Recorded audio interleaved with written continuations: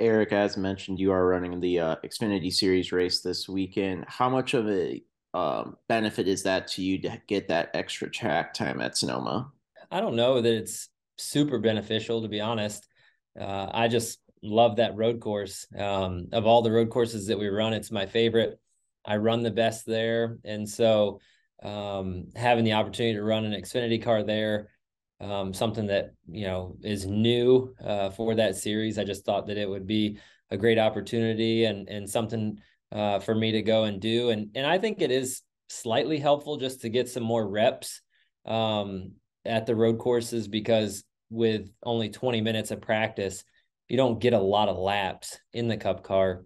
So just being able to pick up, little things here and there on the racetrack maybe helps a little bit, but the cars are so different nowadays. With the brakes, the way the cars drive, the transmission, all those things, that a lot of it doesn't really correlate at all. Yeah, Aric, how do you feel like you guys are doing as far as, everybody appears the Fords we're a little bit off on downforce on the intermediates. Where do you feel like you are? And did Blaney's win at Charlotte give you guys any maybe extra either hope or direction? Um, I think that we have potential in our cars, right? Blaney at Charlotte showed that. I still think that our cars are really aero sensitive in traffic compared to the other manufacturers. Blaney did a great job of executing for all 600 miles and never really lost his track position. So when you look at that, I think that's a key component of it. I feel like our cars have the capability and the potential to go fast, but one of the things we're continuing to work on is just making our cars raceable. It seems like we don't quite have that figured out as well as the other manufacturers as far as being able to race in traffic. I know that all the cars are bad in traffic, but it seems like we tend to be a little bit worse in traffic than our competition. So that's one of the things that we're continuing to strive to get better at, is making our cars better in dirty air. But we certainly know that we have potential to make our race cars go fast. We got to execute. And I feel like one last thing to add to that is I feel like as a manufacturer, if you talk to all the Ford drivers, I feel like our window is pretty small. If we hit it, we hit it. And if you're slightly off, you're really off.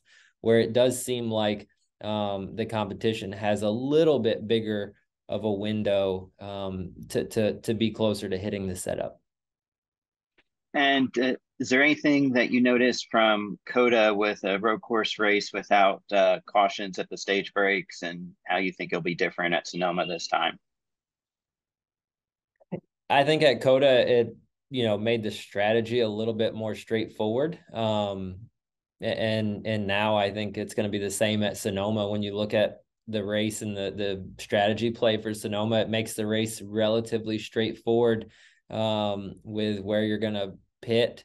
There's a couple lap window here or there on what you're going to do for strategy. So it really takes away, in my opinion, from the strategy aspect of it.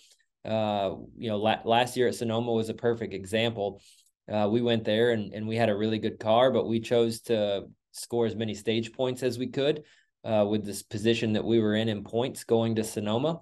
And so we finished fifth in stage one. We finished second in stage two because we elected to stay out on the racetrack and score stage points. And then, after the stage breaks, we had to come back through the field on newer tires compared to the other guys that pitted a couple laps before the end of the stage. And so we constantly battled from poor track position, driving through the field, and then staying out at the stages to score points, where now there's not that opportunity. So it doesn't really jumble up or mix the field up as much. It's more about qualifying well and then just making sure that you pit when you're supposed to pit. And just Do you have any sort of timetable, like where you feel like you have to make a decision for next year, or is it pretty much just kind of flow and fluid? I think it's still very fluid. I don't have any timetable. By this time last year, the what I thought was going to happen ended up not happening. So yeah, I think for me it's still just get up every morning and continue to work hard at being the best race car driver I can be, and we'll see where things shake out. Thank you. We'll go to Trey Downey next. Hey, Aric, after the off week, we head to Nashville. The first year there, you sat on the pole, ran in the top 5 all day. Last year, it's kind of a middle of the pack run. Just how different is that track in the next gen car? And do you think you learned anything last year that can, maybe get you to have a similar performance to what you had in 21? I do think we learned some things last year at Nashville, where we missed the setup and where we felt like we were off. So I do look forward to going back there. I really enjoy that racetrack. It's a track that I liked a lot when I ran trucks and Xfinity races there. And then first time there in a cup car, qualified on the pole, ran top 5. So it's a place that I really enjoy running at. And I hope that, we learned from some of the things we felt like we did wrong last year with this new car that will make us better. And then this weekend at Sonoma, after that, we've still got 3 more road course races before the playoffs: Chicago, Indy, and Watkins Glen. Just where do you think your overall road course package is as a team right now, and where do you think you are as a road racer? Well, I can grade myself first and say that I am average at best road racer at most road courses. And at Sonoma, I'm a B plus. I would say Sonoma is hands down my best road course. And I feel like that's because it's not really one of those racetracks that you can attack because the surface and the way the tires wear out. It's more of a rhythm racetrack, and it's kind of flowy, and you can't really attack the racetrack or you'll abuse your tires and really pay a huge penalty after 5-6 laps on tires. And I do better at that. Even short track racing, Richmond, Loudon, those places like that you have to take care of your stuff, I tend to do much better at. And the places that you have to, be overly aggressive and really attack the racetrack and attack the braking zones are not my best places. And so road course racing, those racetracks that you have to really attack the braking zones and do all those things, I tend to not be as good at. And I feel like as an organization, we have a lot of room for improvement to make our road course stuff better. I think that we have been average at best as an organization with this next gen car at most road courses, not all of them, but at most of them, we have struggled to make our car, get in the braking zones as hard as the competition. We've struggled to get the forward drive off of the corners to compete. So I think there's a lot of things that we can do better for sure. Do you have any idea where Chicago will fall in that in terms of is that going to be one where you're going to have to be super aggressive? I imagine so, with probably the lack of passing opportunities there. Yeah, I think Chicago's certainly going to be a racetrack that you're going to have to be very aggressive.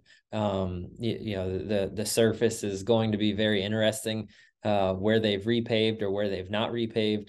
What we've learned so far in the simulator is that it's pretty low grip, what we think, and it's pretty rough. And there's a lot of tight blind corners. Gonna have to be really aggressive in the braking zones, get in the corners deep, but still make the corner. And there's a huge penalty at Chicago compared to all the other road courses that we go to if you don't make the corner. So I think you're going to have to not only be aggressive, but you're going to have to be conscious of how aggressive you are.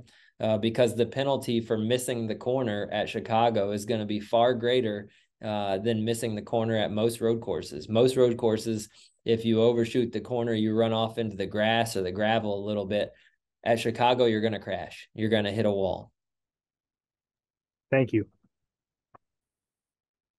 Let's go to Eddie Kalegi. Hey, Aric, Eddie Kalegi, Motorsports Today. You talked about earlier the enjoyment you get racing at Sonoma Raceway, and we talked about the changes with the stage breaks, but another change the track has had over the last few years is going back and forth between the carousel and the chute, then the carousel for 2 years, back to the chute. I'm curious, for someone who's run both of the layouts, where you kind of fall on that debate. I love the chute. The carousel was cool to do it for me once, just so I could say I had that experience to run it like they used to run it in the old days, when Ricky Rudd, and Dale Earnhardt and Rusty Wallace and those guys would duke it out there. But for me, I absolutely love the chute, and I love that it gives you that opportunity to make some passes getting into turn 7 if you get off of turn 4 well. And the carousel just never really presented that opportunity with the cars the way they are nowadays, versus the old days.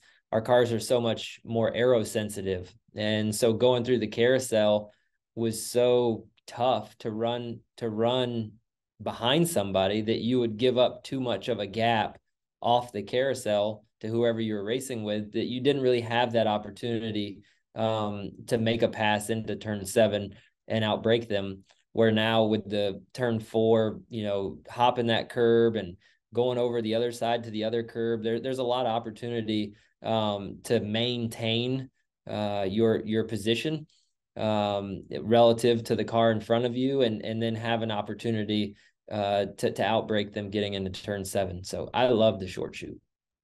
Thanks. Best of luck this weekend. Thanks. Let's go to Chris Osborne.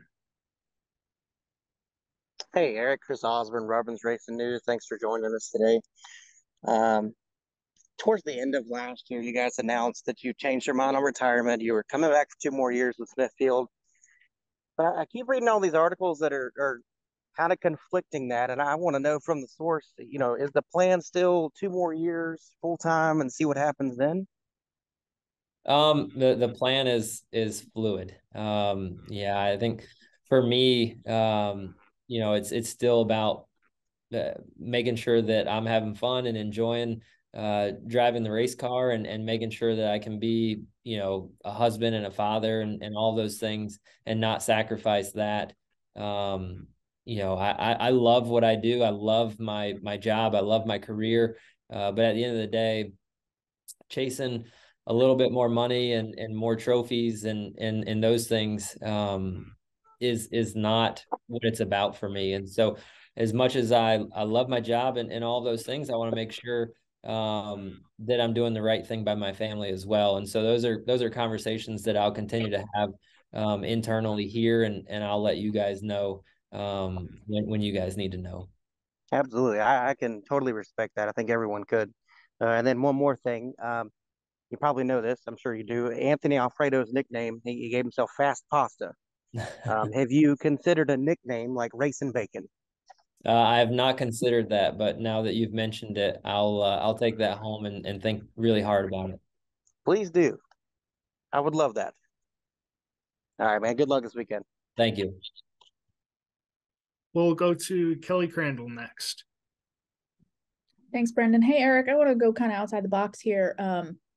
When you look at your tenure at Stewart-Haas, you came over in 2018, had a career year, right? Top 5 in points and got that win. The last couple of years, I think you admit, though, it's been a little bit of a challenge, right? Do you think about kind of how that's turned out, where you come over, you get in this car, and obviously it's a championship organization, and just kind of, again, I guess just a little bit of a challenge that it's been the last couple of years. That can't be what you expected. No, certainly not what I expected. I expected more years like the first year, to be honest. I showed up here in 2018, and we not only won a race, but I was in contention to win probably 5 or 6 races throughout that year, and consistently ran in the top 10, top 5. was a team that, on any given weekend we showed up to a racetrack, felt like we could win. And, that has certainly not been the case the last couple of years. So disappointing for sure. But a lot of this is part of the sport too. Our sport is very cyclical. There's some teams that, stay on top most of the time, but even the best teams, I mean, you can look at Hendrick Motorsports, and there was a couple year period there where they struggled. You've seen it happen with other race teams. You've seen Roush go from being one of the most dominant teams in the garage area to not. Penske is pretty steady Eddie, but even they've had years where they've been off as well. And for us, it's been that way. We had a great year in 2018, not only for me personally, but organizationally, with winning a lot of races. Then we went into 2019 and we weren't quite as good as 2018 as an organization. 2020, we were still just okay, but we weren't as dominant and as good as we had been in the past years. And so I feel like for me, I totally anticipated coming over here and having success and building on that success to, having an opportunity to go and compete to be a champion. And so, yeah, that hasn't came to fruition, and I'm certainly disappointed about it. But at the end of the day, that doesn't define me as a human being. I certainly, as a race car driver, always want more, and want to be a champion, want to win multiple races in a year, and I have all of those lofty goals. But sometimes things don't always go the way you want them to.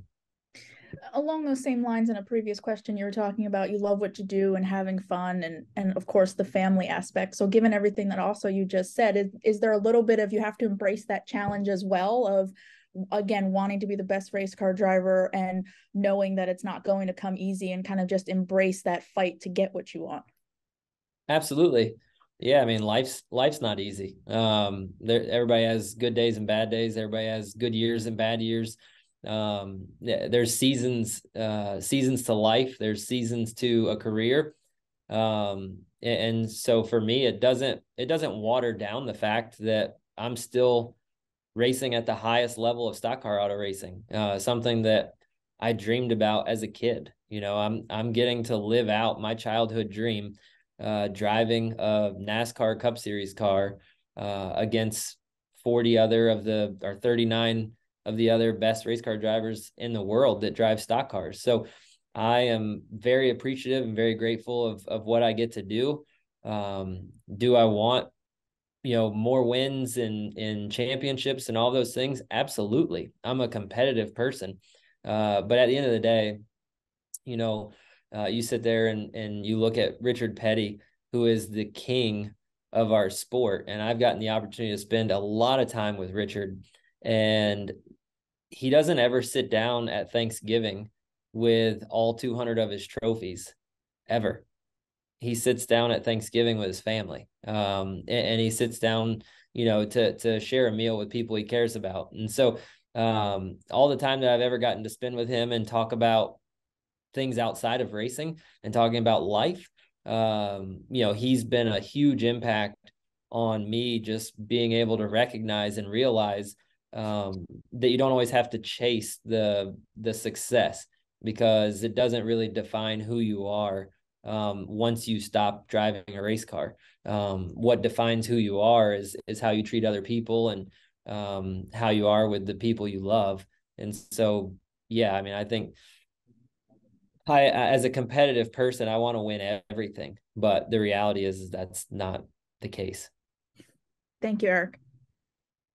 We're going to go to Lee and then finish out with Dustin. Lee, take it away. Thank you. Thanks for joining us, Aric. Yeah. Talking about people you love, I saw the picture with you and Alex after he won Little League, and how rewarding is it just to kind of spend time with him and, have those moments that a lot of guys just don't take the time to have? Yeah, I love it. I absolutely love it. Those are the moments for me that at this point in life, like I absolutely cherish those moments. I can honestly tell you that I was as happy and as excited that he won his baseball championship with his team as I've been winning a cup race. I mean, literally, and he won a little league game, like a little league championship. Like, it's in the grand scheme of things, it's not that big of a deal. But what was a big deal was just to see him cherish that moment, to see him enjoy the success of the practice and the hard work and all the lessons and the hitting lessons and all the things, to see him reap the benefit. It is awesome. And I'm so glad that I was there to share that with him. And when the game was over, to see him come and jump up into my arms and give me a big hug. It was awesome. I loved every minute of it. And, I grew up playing baseball and team sports. I played basketball and, I love playing team sports. I love the fact that Alex is involved in team sports, and it's fun to share moments like that with my kids. Same for Abby. She was the lead.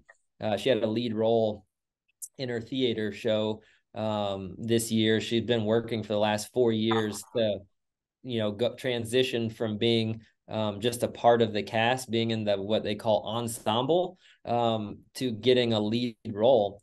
And so she had a lead role, and she was Simba in Lion King. And to watch her perform on stage and watch her take ownership and watch all the practice that she puts in and the training, the singing lessons and all the stuff.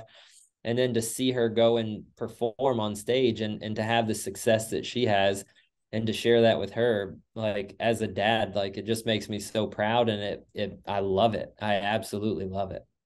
Has Alex shown any interest in racing? Very little, and I'm totally good with that. Yeah. The reason I ask you is I was at the dirt track last week here at Tri-City, and Kyle and Brexton were out there, and I mentioned it to Joey, and he just started racing with his oldest, and he said that the level of pressure that they're putting on these kids at this age just seemed kind of ridiculous. But you see both sides of it, whether it's team sport, individual, and to hear you talk of that elation, I'm not really getting that vibe at the dirt track with these kids these days. Yeah, and for me, we did a little bit of it. We raced for a year with Alex, and I didn't love it. I showed up at the racetrack and was head down working on his go-kart to figure out how to make it go as fast as it could. I was constantly critiquing him and criticizing him on what he needed to do better. There was what I felt to be an immense amount of pressure on him, for sure. And to go out and perform, you show up at a go-kart track and you're racing against a lot of other kids that their dads are quote unquote normal dads. They work normal jobs, and his dad is a race car driver. So naturally he should be good. I think the amount of, pressure that it puts on those kids, and some kids can handle it and some kids can't. Right. But I see, I see what Keelan's doing. I see what Brexton's doing. I see what Owen Larson's doing and all those kids. And man, I just remember what it was like when I was 8, 9, 10 years old and I was starting out go-kart racing.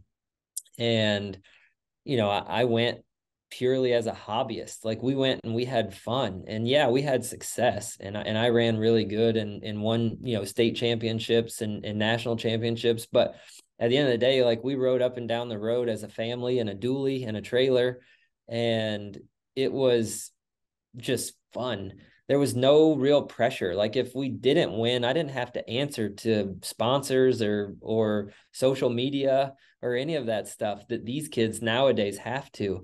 They have a fan following at 10 years old or younger, and they have to come up with excuses on weekends that they run bad. Like for a 9-year-old, I just feel like that's totally unfair.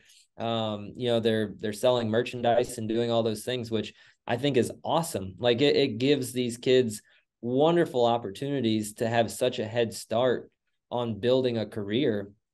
And I know that things, nowadays are going younger and younger. And so by all means, that is arguably the best way to groom them to be professional race car drivers. But I just remember for me at 10 years old, I was not thinking about being groomed as a professional race car driver. I was just doing it because I loved it. And it was way more fun, to go 60 miles an hour in a go-kart than it was to wait at shortstop for a ground ball to come my way. All the while, I still love baseball, and I played baseball all the way to high school. Appreciate your time. Good luck this weekend. Thanks. Dustin, finish us out. Thanks a lot. A couple of things to kind of follow up there, Aric, and I'm going blank. Are you an assistant coach or help coach your son's team? Are you involved? You are, aren't you? I am an assistant coach. I refuse to be the head coach, but I totally enjoy helping and teaching the kids the fundamentals of baseball. And the trophy that Alex won, so did that go into his room, or does that go into a special place in the house and replace one of your trophies? No, it went in his room on his dresser, front and center. Great. Hey, I want to ask kind of a racing thing, and I want to kind of get your perspective on this, something a little different. This year, and obviously every year there's different driver crew chief combinations, and we go through that. And so obviously a lot's been talked about with Kyle Busch, with the success he's had and so forth. And I'm curious, with only 20 minutes of practice, and how tough is it to get that driver crew chief relationship, or is that as much now being done in the simulator? I know with Drew, you guys had the past relationship, so that kind of helped things along, but you kind of had to go through that in this time period too. How challenging is it to have that driver crew chief relationship build when there's such limited track time these days? It is challenging. No doubt about it. It is challenging because, in the old days, you'd show up, you'd practice on Friday, you'd talk about it, you'd qualify Friday evening. After qualifying was over, you'd come up with a game plan with your crew chief for what you're going to do to the car Saturday morning.